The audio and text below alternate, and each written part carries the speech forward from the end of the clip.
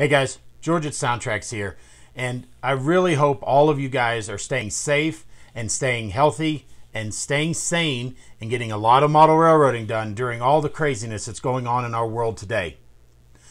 So first off, I want to thank you for taking the time to join us for our Tsunami2 clinic. Now today we're going to discuss the Tsunami2, we're going to show you some operation examples, and we're going to really dive deep into what really makes Tsunami2 Model Railroaders Reader's Choice Award winner for favorite sound decoder 2 years in a row. So let's get started. So first off on this clinic, we're going to have an overview of sound selections and how you can pick the sound in your Tsunami2 decoder. We're going to talk about steam and diesel examples. We also do have an electric decoder, but we're not going to cover that during this clinic, so be sure to check out our webinars on our YouTube channel for more detail on all of our Soundtrax Tsunami2 product decoders, so that way you can have a better understanding of all the features that are built into each one.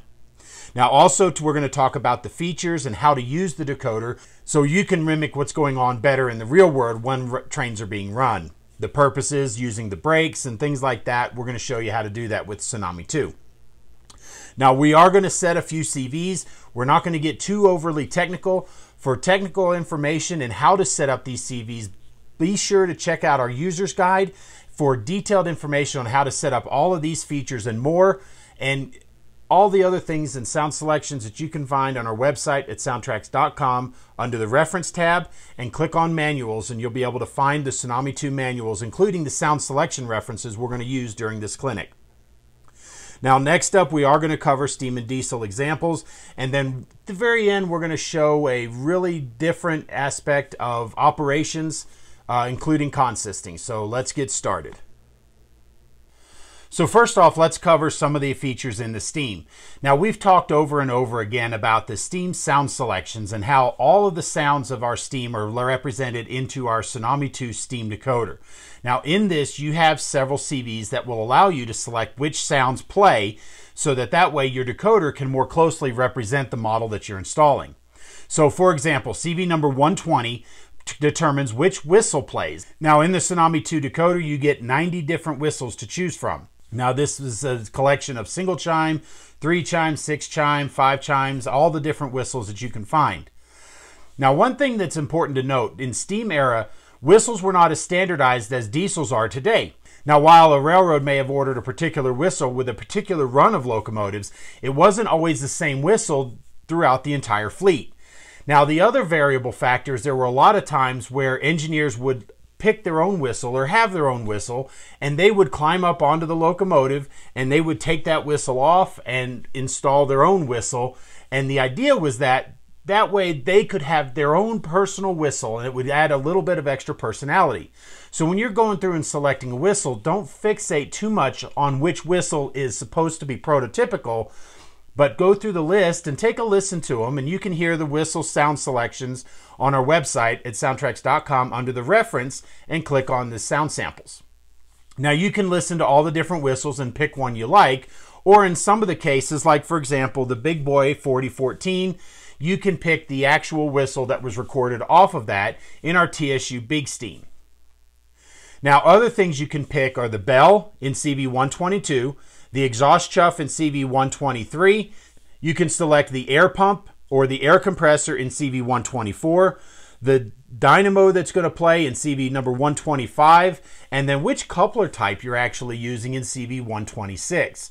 So for example, if you're modeling early 1860s, 1850s railroading with Lincoln pin couplers, there's a sound in there for that coupler chosen in CV126. Now some of the other sound selections you can pick in CV112 determines which type of fuel is being used. So whether you have a coal burner locomotive, an oil burner, as one I don't have listed here in front of me, a coal burner with a stoker or an auger which will feed the coal into the firebox, or even an old wood burner. And all the sounds of loading fuel in function 17 will change depending on which fuel type you've selected. Now in CV112 you can also select the type of reverser that's being used, whether it's a manual Johnson bar like you would see in this smaller locomotive, or a big heavy power reverse like you would see in these bigger locomotives. You can determine which one plays when you change directions. Now you can also select the type of injector that's being used, whether it's a manual lifting type injector or if it's a non-lifting type injector that would sit below the water line. Now there are some minor differences between the two sounds, but you can select that again in CV112. Now the other thing you can do in CV112 is determine the chuff cadence.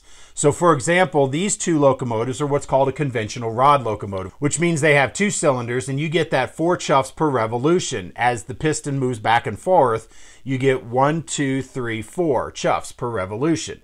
Now in the case of a heavy articulated, and this is the simple type of articulated, where you would actually get 8 chuffs per revolution of the wheel because you have 2 sets of cylinders, one in the front, one in the rear. You can also select a 3-cylinder type locomotive in CV112. So again, you have this choice.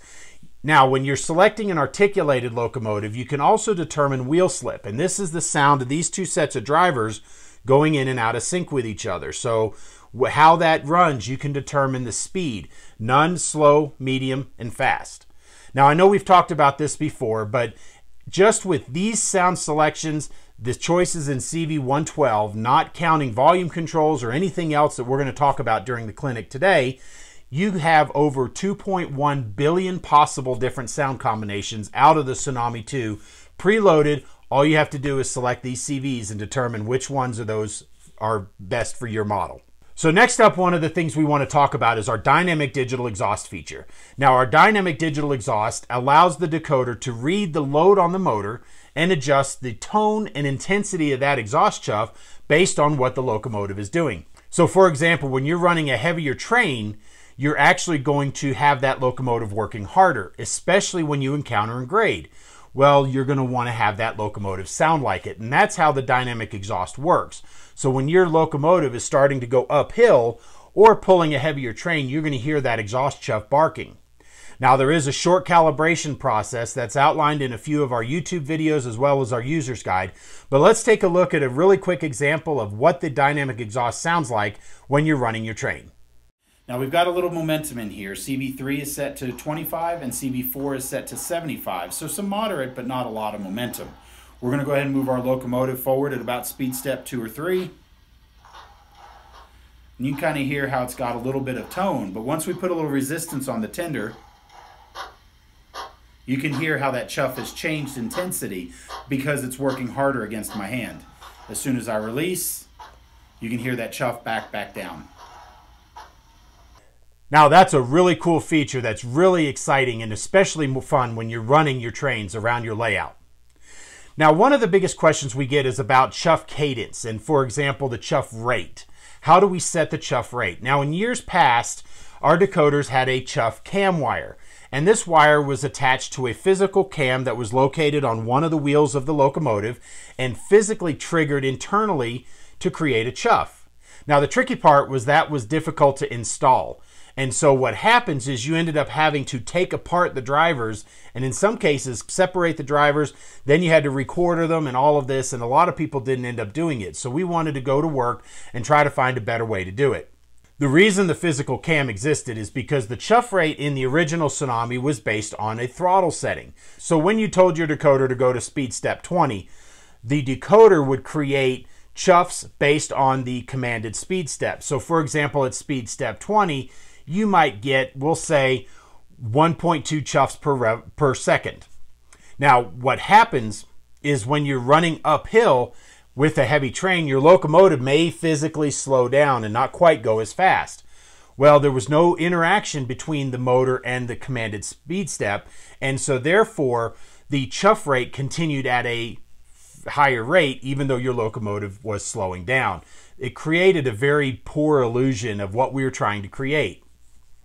So our engineers went to work and they decided a better way to do this was to do a digital cam based on the rotations of the motor.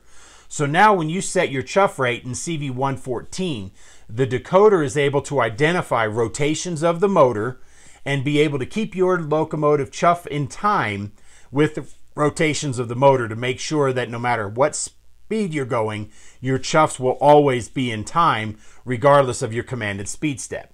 Now this is watching the back EMF of the motor, so be sure to set that up, then set your chuff rate and get everything dialed in, and you'll be really happy with the results. Now, when it comes to the Tsunami2, our Tsunami2 has two different braking systems built into the decoder. You have the independent brake, which as its name implies are the brakes that are actually located on the locomotive by the wheels that will stop the locomotive independent of a train or by itself when it's switching or doing industrial work, things like that. You also have what's called the automatic, and the automatic brake ties into the train down the rest of the train and distributes that braking effort throughout the entire train, and that's the air hose that you see coupled between all the cars. Now, when the engineer wants to make a brake, the automatic part of this is he reduces the brake pressure in that line, and the brakes then will apply to the car. Part of the reason it's designed this way is, let's say, for example, down the line, one of the hoses breaks, comes uncoupled, or catches on something and tears. That air pressure line, if it's relying on positive air pressure to set the brakes, now there's no control of the brakes, and those cars are basically not going to be helping out in the braking effort. So the automatic brake relies on a reduction of pressure. Now, Soundtrack's Tsunami2 is able to reproduce both. Now, let's talk quickly about how we'll do it, and then we'll show you a quick example of how it works. So F11 is the brake application. So when you press the F11, you're actually applying the brakes. Now, the independent and the automatic both have their own independent braking rate that you can determine with a CV. Now, to determine which brake plays, CV 112 is either on or off. Default is off. Your locomotive is in independent brake mode. So when you hit the F11s, you're hearing the independent brake sound. Now, when you press the F12 on your throttle, now your decoder is going to transform and go into automatic train brake mode. And you're also going to hear the compressor start working to charge that train line. Now, this compressor will run for about 30 seconds. In the real world, it takes about 10 to 15 minutes to charge the train, depending on how long the train is. Now, this way you get a better experience of what's actually happening. So once you tie into the train, your F12 is on, you start running. When you press the F11 now, you're actually going to hear the sounds of the automatic or the train brake. You're going to hear the air reduction out of the locomotive. Now, what's really cool is we have a product called Soundcar, and in the Soundcar decoder, you can actually set the brakes. So it works the same way, except, of course, when you're tied into the train, if you hear the air reduction on your cab, you get to hear the squealing coming from the cars, which means that sound is being distributed throughout the train, which is a really cool effect. I encourage you to try it out. Now, first off, let's get everything set. So first off, you want to add a little bit of momentum, because in the real world, trains don't start and stop on a dime. So we want to set CV3 for our acceleration. We're going to set it to a nominal rate of about 75. Now, our deceleration rate in CV4, we're going to set to a value of 150. And this gives you some good response. It takes a little longer to come to a stop than it does to accelerate. And so you get a little bit better of an experience.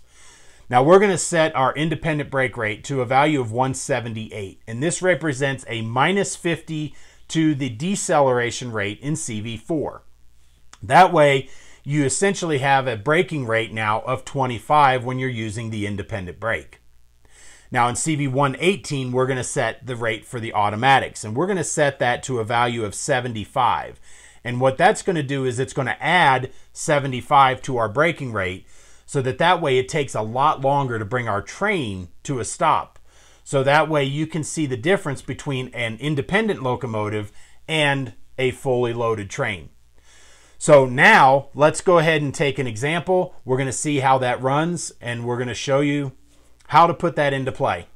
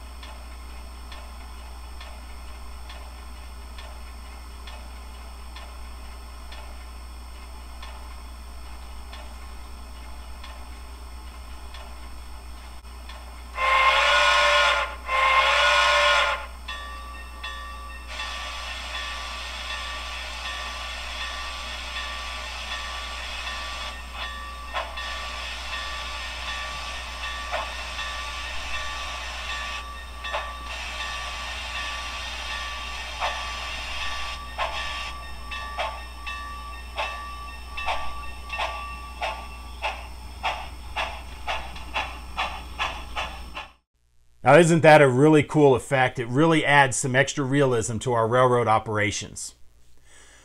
So let's take a quick look at our function mapping. Now, our function mapping defaults, they can vary between different manufacturers, but for the aftermarket soundtrack, Tsunami2, you're going to see the function mapping shown here.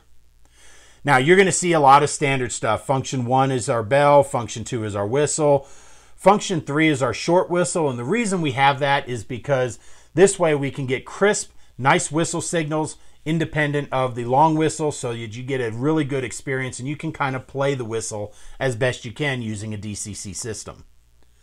Now, some of the other ones here we talked about, F11 is our brake application, F12 is our train line charge and train brake mode selection. Some of the ones we didn't talk about in real detail here is F16 is a water stop, F17 is a fuel load, which I did mention, determines what sounds you play when you select the type of fuel. And then other things, you can turn on the injector, the sander valve, and so forth. So you really have a fully operating railroad locomotive here. Be sure to check out our user's guide and also some of our videos on our YouTube channel for more detail in some of these other features. Okay, so now we're going to talk a little bit about the diesels.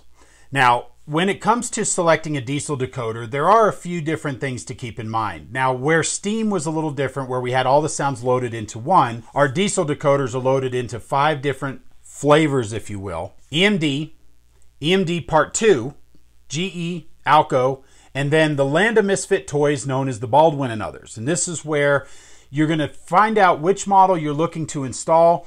We do have a reference on our website to determine which prime mover sounds are going to be in each of the decoders, as well as which prime mover sounds are in different models that you're going to find. And that way you can match the correct sound to the decoder that you're installing.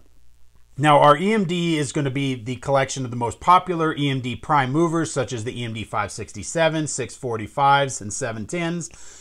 The EMD2 is going to be some of the more unique versions of that. For example, the 12-cylinder 567 prime mover that you would see in this SW900, the 20-cylinder 645 that you would see in this SD45, and some other unique versions of those prime movers that you're going to find.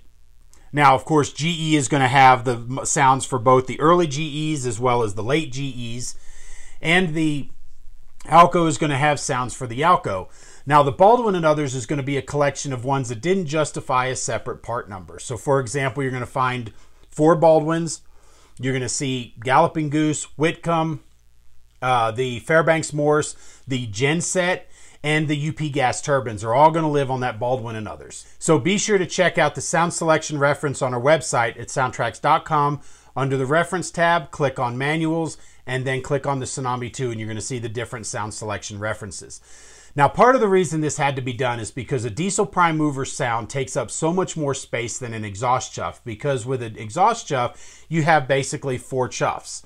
But in a diesel locomotive, you have the startup sequence, the idle loop, the notch idle to notch 1, notch 1 to 2, 2 to 3, 3 to 4, and so on, and all those individual. So it takes up much more memory space, and especially since at Soundtracks we don't clip or edit the sound files any more than just cutting them on end. That way you get the full sound spectrum, so that way if you have speakers that are capable of reproducing those low frequencies, you can hear those tones, and we'll get to that here in just a second.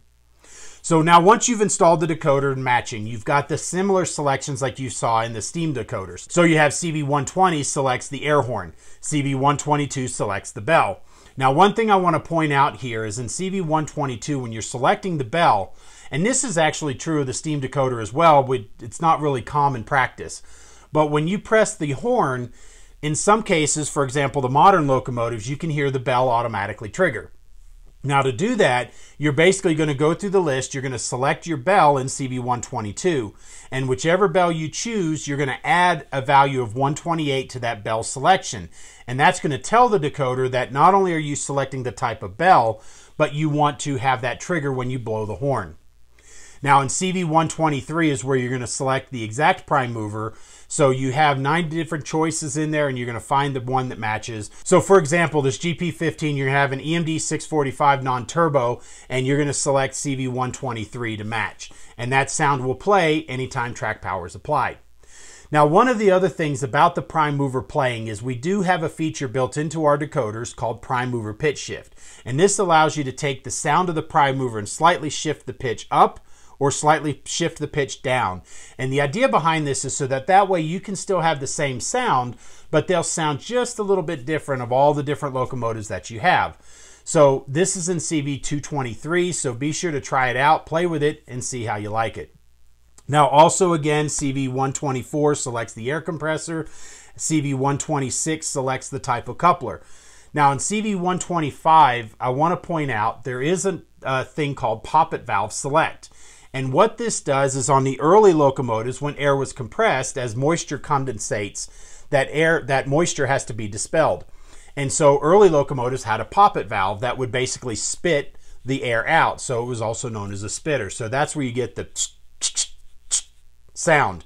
Now on more modern locomotives, such as this Gevo over here, you're going to hear the sound of an air dryer. Now, when you get the decoder, it's going to be defaulted with the air dryer sound, but you can select that poppet valve for the early one. So again, it's another option to allow you to customize the decoder to match the model that you've installed it in. Now in the Tsunami2, we have our hyperlights. Now Hyperlight Effects is a harken back to our first product as a company over 30 years ago called the Hyperlight. This was the first processor-driven lighting module in model railroading. And this allowed you to select different lights like rotary beacons, gyro lights, Mars lights, all these different things. And especially on modern locomotives, you're going to see the alternating flashing ditch lights. Now with the Tsunami2, we've added some new lighting features, including constant dim, where you can adjust the brilliance using a CV. So things like number boards or truck lights, things like that, don't appear as bright as headlights on your locomotive. Now we also have a master brilliance in CV64. So you can adjust the overall tone of all the lights together so that way you don't seemingly blind down the track, because early headlights didn't quite look as bright as modern day headlights. So this gives you the ability to make adjustments for yourself. Now with the Tsunami2, this feature, the dynamic digital exhaust, has been in our product for many, many years, but only applicable to the steam. So we're very excited to be able to offer this feature in our diesel decoders as well. So dynamic digital exhaust, as we mentioned with steam, allows the decoder to sense the load on that motor and adjust the tone and intensity of the chuff. But in the case of a diesel, you're actually adjusting the prime mover notching and the intensity based again on what the locomotive is doing. So with a short calibration process, you can dial in that motor to match the locomotive so that way everything works and sounds together. So one way we recommend this is to set the notch rate in CV114 to a value of 15. And what this does is this separates the notching so that way your dynamic processor doesn't cause the prime mover to notch up or down too quickly. Now there's a few other things CV114 does, so I encourage you to check their user's guide. But there's also what's called the interlock bit. You can adjust the auto start, whether the locomotive fires up as soon as track power is applied, or if you have to manually start and stop your prime mover. And then also how the dynamic brakes affect the operation of the prime mover. So in some cases, the prime mover will drop to idle. In some cases, it'll go to 8. We'll cover that here in just a second. Now, the other thing about our dynamic exhaust is that you do have a manual override, so that while you're running your locomotive, you can let the dynamic processor work your notching, but if you really want to dial it in, you can use the F5 to notch up your RPM and notch 6 to notch down your RPM. So really you have full auto manual control. So let's take a quick peek and see how the dynamic exhaust works. So now once we've adjusted the timing and everything with the DDE, let's see how this plays out. We've got two locomotives here consisted together. We're going to move them forward at about speed step 3. And you can kind of hear them throttling up a little bit and then back down. But once we've got this tuned in, we're going to put a little resistance on here. And you kind of hear how they work together, sharing the load and also keeping to make sure that they're more in time together with the notching. This is a great way to add more realistic operations to your railroad. Okay, so that's a really cool effect to really help give you some life into your railroad. So now you don't get that monotonous prime mover crawl, whether you're going uphill, downhill, around the corner. That way you get this dynamically changing exhaust. It really adds that much more fun into your railroad operations. Now, like we talked about on our steam, our diesel locomotives have at least 2 braking systems on the locomotive. Again, the independent and the automatic. And they're going to work very similar to what we did in the steam. So again, function 11 applies the brakes. Function 12 will determine which braking system is active. And when you turn on F12, it will actually trigger the train line to charge, so you'll hear that compressor kick in. And also it will notch up the prime mover as it's working harder to turn that compressor faster, so that way it can charge the train line more quickly. Now, one of the things we're going to do is set some momentum. Again, you're going to notice the values are going to be very similar to what we did before. So CV3, we're going to start with a value of 75, and CV4 for deceleration, we're going to start with a value of 150. Now, in our train brake, we're going to set CV117 to a value of 178, which again represents a minus 50. And then we're going to set CV118 automatic train brake to a value of 75, which will represent a plus 75 rate to the braking in CV4. Now, in some of the diesel locomotives, you're actually going to get a third braking rate. And the idea behind this third braking rate is to try to help keep the train under control. This is called dynamic braking. So rather than wearing out the brake shoes as a train is descending a hill or a grade, you wear those brake shoes out really quickly with all that tonnage. Locomotive engineers introduced dynamic braking, and what this does is this takes the electric traction motors that are located down on the trucks and turns them into electric generators. That electrical energy is generated and causes a slowing of the wheels through the traction motors. That electromechanical resistance is what slows the train and tries to help keep it under control. So rather than using brake shoes, you're using that regenerative braking. Now, that energy has to be dissipated somewhere. And so up here in the dynamic brake grid, you have a bank of resistors. Now, this is where that energy is dissolved, and it goes through the resistors and turns into heat. And that heat has to be dissipated. And so you have the dynamic brake grids up here. You have a few extra fans. So the sound you actually hear when you press the F4 is the sound of the dynamic brake fan as it's blowing air across the resistor grid. Now, in CV116, we can actually set a dynamic braking rate that will slow the train independent of our independent and automatic train brakes. So that way you can have 3 train brake systems. Usually when I set this to the absolute max, longest amount of time, which is CV116 to a value of 125. And it will drop the train down to about 7 to 10 miles an hour. Now, also using dynamic brakes, as I mentioned with CV114, you can adjust how the dynamic brakes affect the operation of the prime mover. So the prime mover will either drop to idle, you can go to notch 4 like the Southern Pacific did, or the Missouri Pacific in their SD40-2C units, the coal units that had the actual dynamic brake grids on them. Those were used primarily for interchange service. Or you can go to notch 8 like some of the early Alcos did, because the fan was mechanically driven off of the crankshaft. So to turn the fan the fastest, of course, you had to go to notch 8. So you can adjust this again in CV114 to determine which model you're going to apply. So let's take a quick look and see how that operates and how the braking looks in a real-world situation.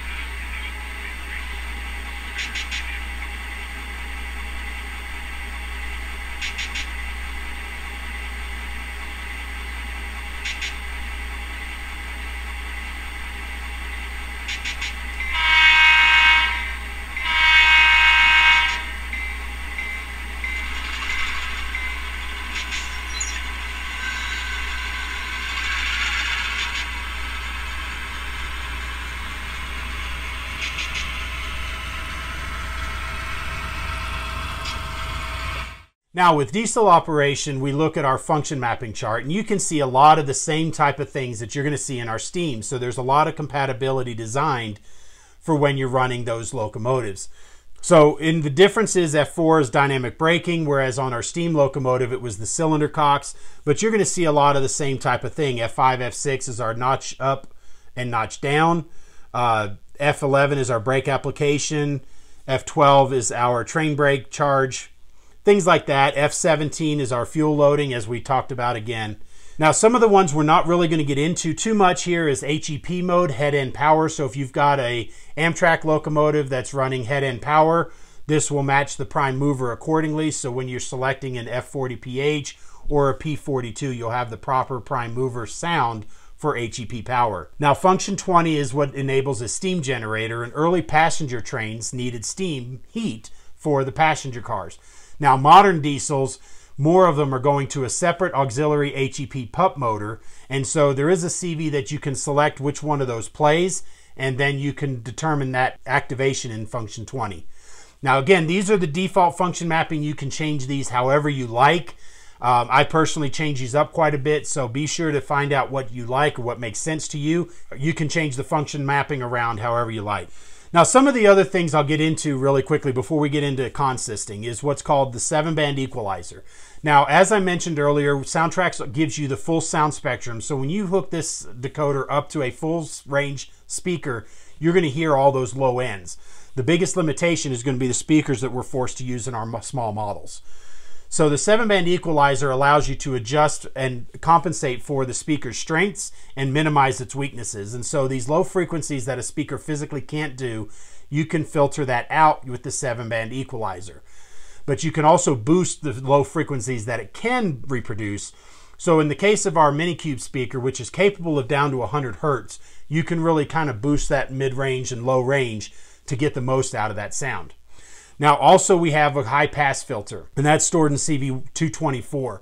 So that way, once you know the speaker's frequency range of what it can reproduce, you can actually save energy on the amplifier and also minimize distortion in the speaker by filtering that out. It's the first in our industry and the only one to offer it to date. Now, some of the other audio tools we have is the ability to add echo or reverb into some of the sounds. Now, in CV161 determines the percentage of those echo and sounds into the air horn. So I encourage you to play with that, try it out. Again, check our user's guide for details on information on how to use that. Now, we also have a full alternate volume mixer, and this is a whole second set of volumes that you can enable with a function. So for example, if you're running at home versus running at a club scenario, you can have two different sets of volumes to be able to determine what the volume level load is going to be.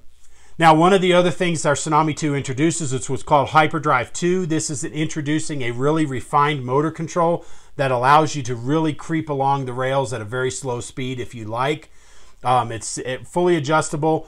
We also do have 3-point speed curve as well as a full 28-point speed curve, so you can create any speed table that you like. A couple of ones I'll point out. CV215 is what's called back EMF reference. So if you're operating on a home layout and you tend to operate around the 13 volt range, I would encourage you to have that match and you're going to get better slow speed performance. And then the other one is called CV211. It's slow speed compensation. If you have a gearing mechanism that's kind of catching a little bit more frequently, you can adjust for slow speed compensation 0 to 100% equals 0 to 255 value in the CV. So if you have a locomotive that you notice surging a little bit at slow speeds, play around with that and that'll help eliminate a lot of your problems. Okay, now we're going to talk briefly about consisting and kind of some of the things that's going on behind the scenes so that way you can have a better understanding. Now, first off, I will mention that we do have a full comprehensive video on this in our webinar series, webinar number 14. So search YouTube for Soundtrax webinar 14 and we'll have a lot more detail onto this. But let's get into a brief discussion on what consisting is, and then we'll talk briefly about the different types. So first off, consisting is running multiple locomotives together as if they were one train. This is mostly done with diesels because diesels are designed for multiple units. So they could do lower horsepower units and just have more of them. And that way you can have a train that dedicates to the horsepower to the tonnage that you're pulling rather than a steam locomotive where if you had two units, you have actually two separate crews running those trains. So what we're going to do is, one of the things I always recommend is having consistent function mapping. And having consistent function mapping is going to make consisting diesels easy. So what that means is having every locomotive in your roster in diesel to be able to have the same buttons do the same thing regardless of which locomotive you're controlling. Number one, it makes it easier for your operators, but number two, when you get into consisting, it's going to make it a lot more easy and fun. And again, consistent momentum rates and braking rates. So again, that way every locomotive will run with every other one on your train, and your operators get a predictable idea of how long it's going to take for their trains to stop. So let's talk briefly about how the DCC signal works. So when the DCC command comes from your throttle, the command is basically, hey, everybody listen up. Locomotive, we're going to use locomotive 2272, move forward, speed step 10, turn on F0, turn on F1, turn on F4. So this is basically what the DCC signal is doing. There's no feedback from the decoder that says, hey, I got it, or anything like that. It's just a one-way communication, broadcast only. So when you're consisting, there's different methods that's going to be the most efficient for your DCC system. So first off, let's look at what a simple consist does. And a simple consist would basically force all three locomotives to run the same direction. You're going to set them all to the same address. So we're going to set them all, say, to 1575, 1575, and 1575. So with my DCC command, hey, everybody listen up, locomotive 1575, move forward, speed step 10, turn on F0, turn on F1, turn on F4. All three of these decoders are going to get that command. So what happens is they're all going to move forward, speed step 10. So you're limited in elephant style, unless you go in and start changing parameters on how the decoder behaves. But this is where we'll have a way to override that. So this is where, you start messing with how the operation of the locomotive is. If you decide you want to run this guy by itself, now you're having to go and undo all that. So let's talk about function 0. So now we turn on our headlight. So the command to 1575, each of these locomotives are set, all three headlights are going to come on. What happens when we blow the horn, the F2? You're right, all horns are going to blow. So how do we fix that? We go in and set the volume of the horn and the bell to 0 on these guys. Again, if I want to take this locomotive and run it independently, I'm now having to go undo all of those pre-described configurations so these locomotives run together. So it's not very realistic. It gives you a lot of limitations, and yes, it's simple, and the DCC command does send one command out to your train. But again, if you decide you want to run this train, or let's say, for example, you forget that it was part of a consist and I want to run this locomotive by itself, how come when I'm selecting 2272 it's not running? What's wrong with this? Because you forgot it was part of 1575 2 weeks ago or a month ago or whatever the case is.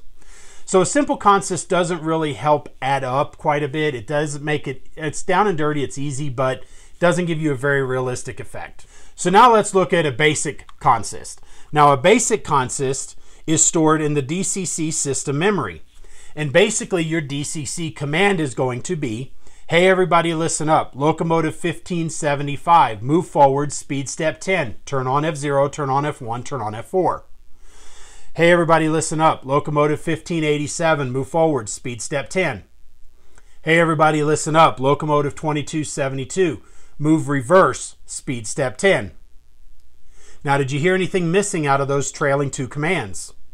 That's right, you didn't hear any functions. Because when your basic consist, or what I've heard is called universal consisting, is stored in your consist or in your DCC memory, what happens is it knows which one is the lead, and so it sends all the function commands to it. Keep in mind, when these were developed, we didn't have sound decoders. So the only thing that was pertinent was the lights. And so that's why this design is done this way. So the lights would be on the lead unit, which would be correct. The trailing units now. So what happens if you want to turn on the F11 brake? Well, when you turn on the F11 brake, the lead unit's the only one's going to get the command.